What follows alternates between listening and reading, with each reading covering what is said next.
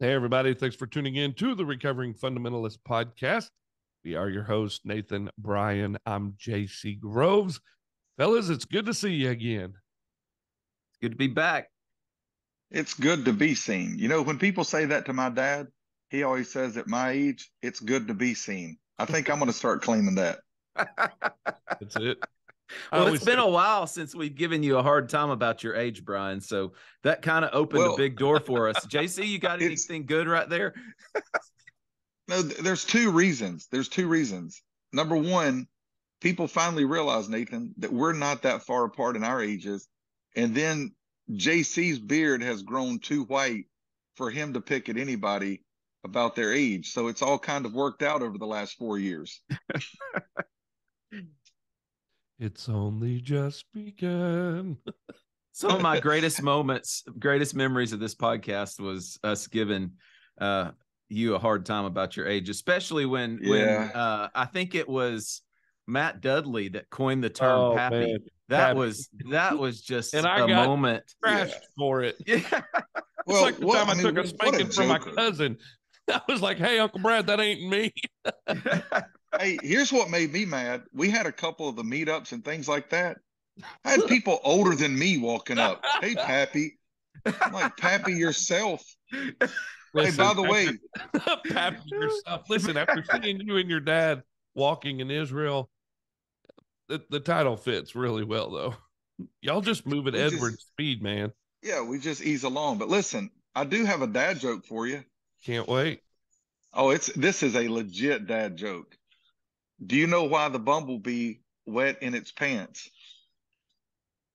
No. I don't know. It didn't make it to the BP station. No. See, listen, this week on the Man Up Monday challenge. Nathan's laughing. He can't help it.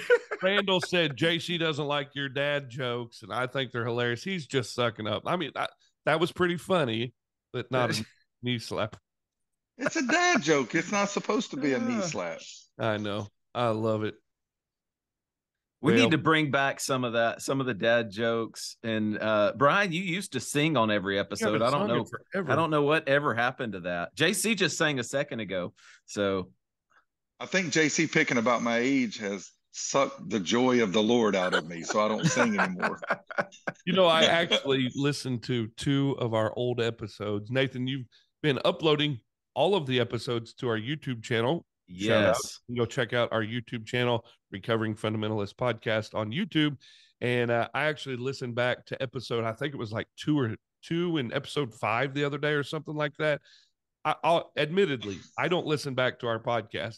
I think the only episode I've listened back to multiple times was the Jim Cymbala interview, which I absolutely love. But going back, and we even sounded different back then. Like, how it feels like yesterday, but it's been a while since we started 149 episodes ago.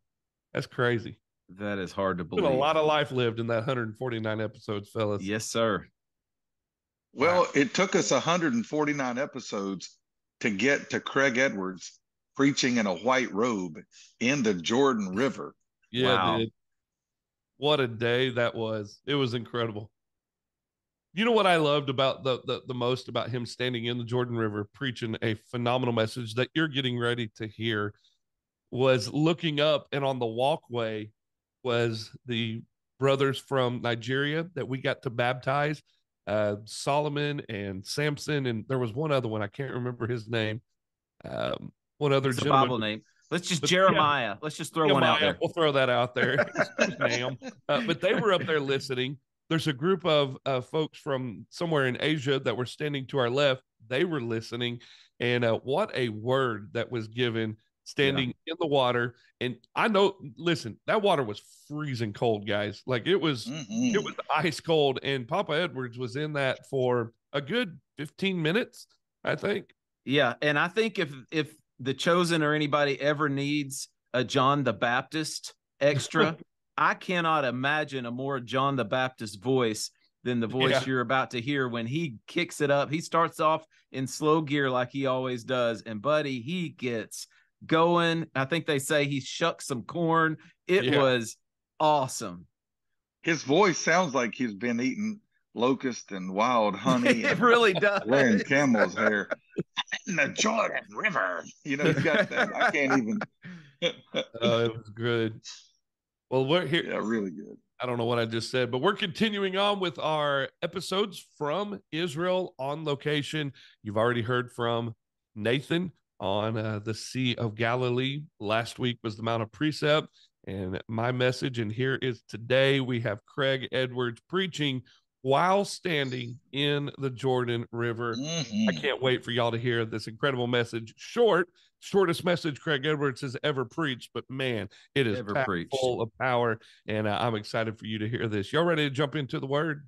Yes, sir. I am, but real quick, when I grew up, you know how most pastors take off their watch and lay it down on the pulpit? Yeah. My dad would just take out his calendar. So the fact that he preached this short blows my mind. And yes, I'm ready. Man. It's a good one. Let's jump into it. Thanks for listening to the Recovering Fundamentalist podcast. Let's go.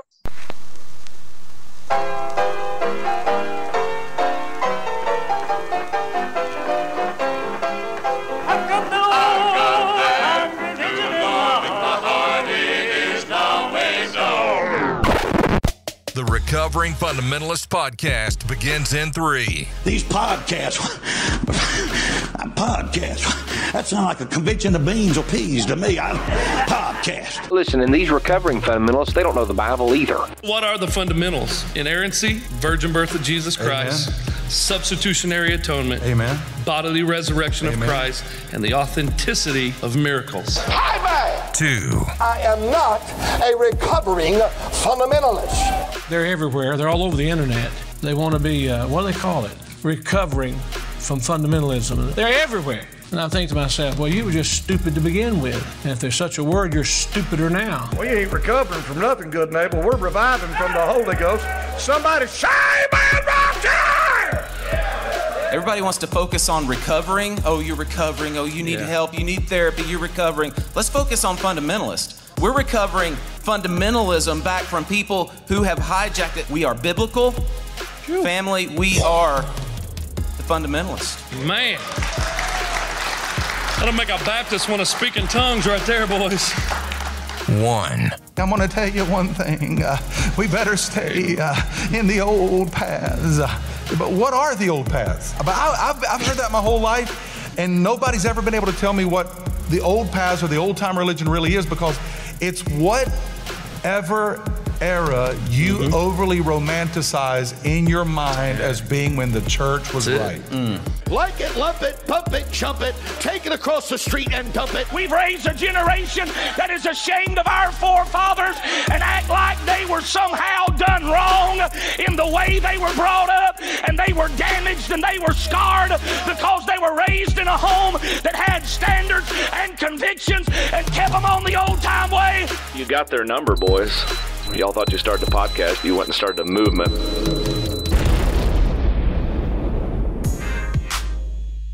Thanks for joining us for the Recovering Fundamentalist podcast. Make sure to stay tuned at the end of the show to hear more about the RFP sponsors. Now, here's your host for the Recovering Fundamentalist podcast, Nathan Cravatt, J.C. Groves, and Brian Edwards. We'll start out with singing, Shall We Gather at the River? Everybody join in and sing. Shall we gather at the river, where bright angels' feet have trod? Gather with the saints at the river that flows from the throne of God. Yes, we'll gather at the river, the beautiful river. Gather with the saints at the river that flows from the throne of God. All right.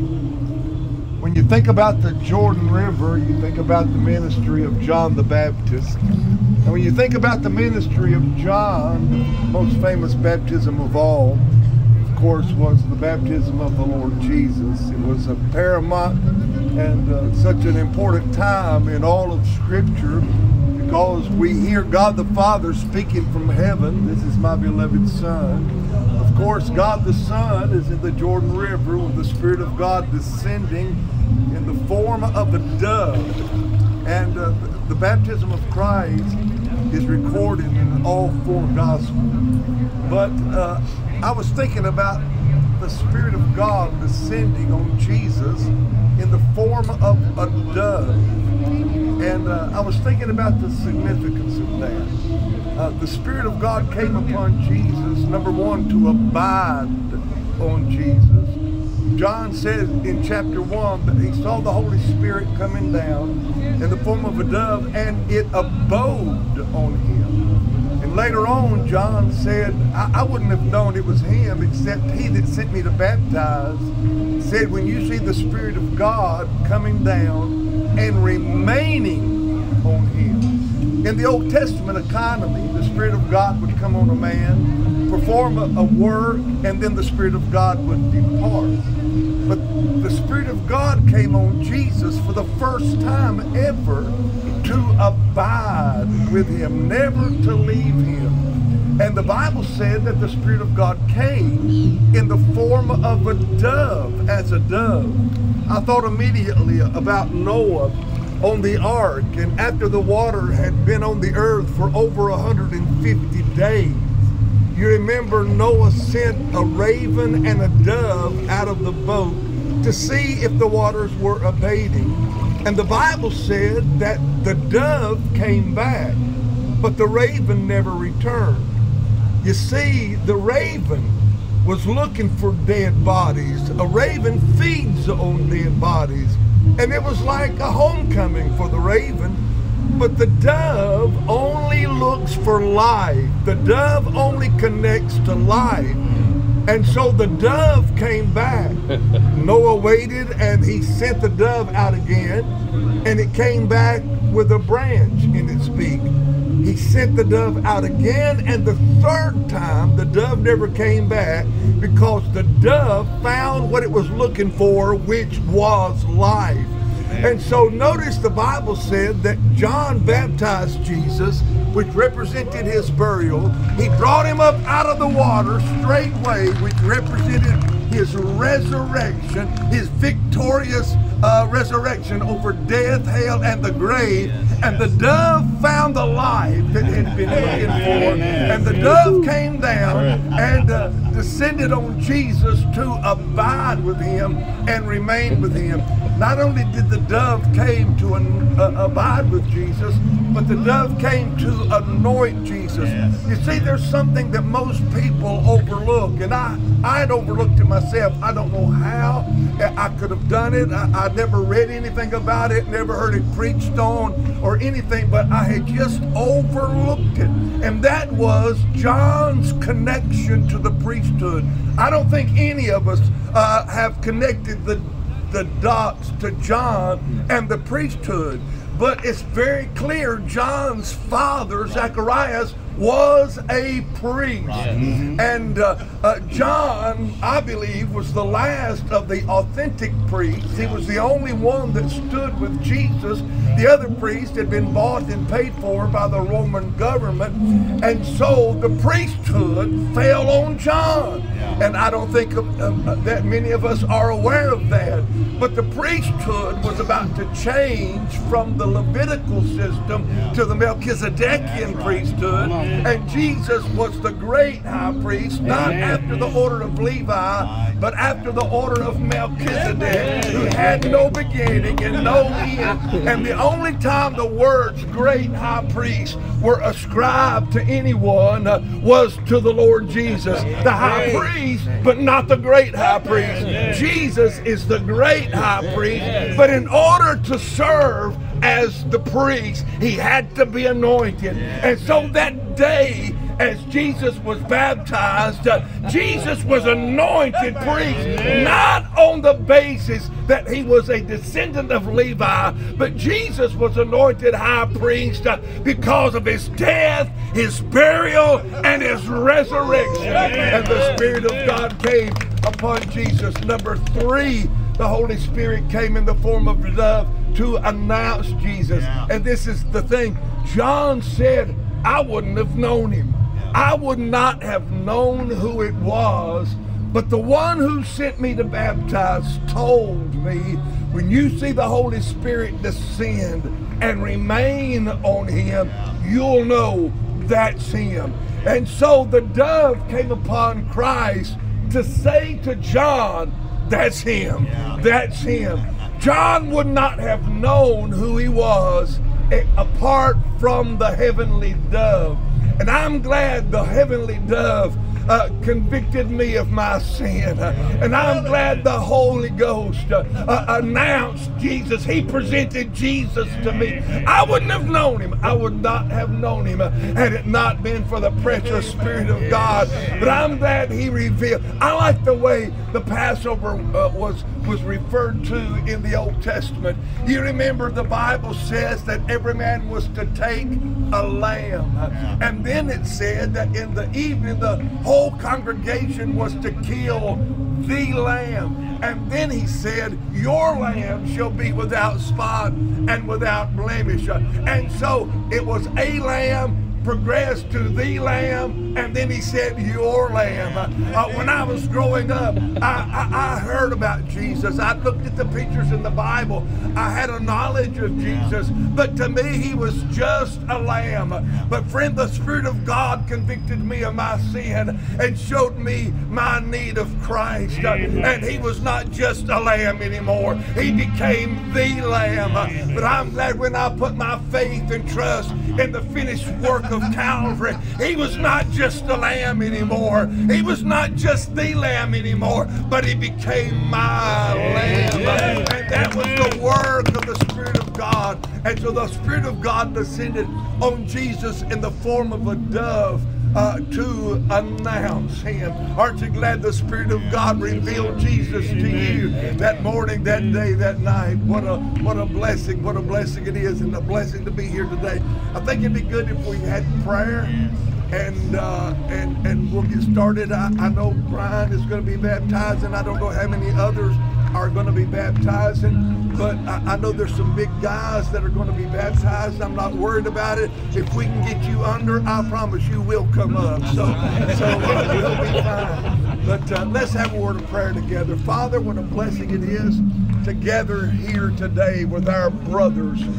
Father, what a blessing it is to stand in the same river where Jesus stood and where John baptized. And Father, I pray that you'll bless our little gathering here this afternoon. I pray that, Father, as a result of what is happening right now, what is taking place in our lives, that Jesus would receive maximum glory and honor. And may we leave this site today more in love with Jesus than we were when we came.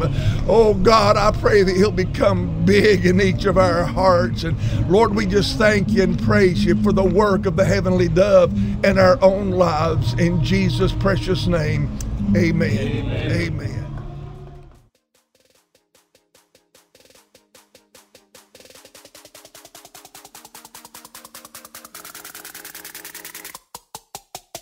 Thanks for listening to the Recovering Fundamentalist podcast. Be sure to stop by our social media, Facebook, Instagram, and Twitter. Give us a follow. Also, go to our website, recoveringfundamentalist.org. That's recoveringfundamentalist.org. There you can find Recovering Fundamentalist swag. You can get your t-shirts and hats. You can join our ex-Fundy community, see where we're going to be having some meetups. It's the recoveringfundamentalist.org. Be sure to join us next time for the Recovering Fundamentalist podcast.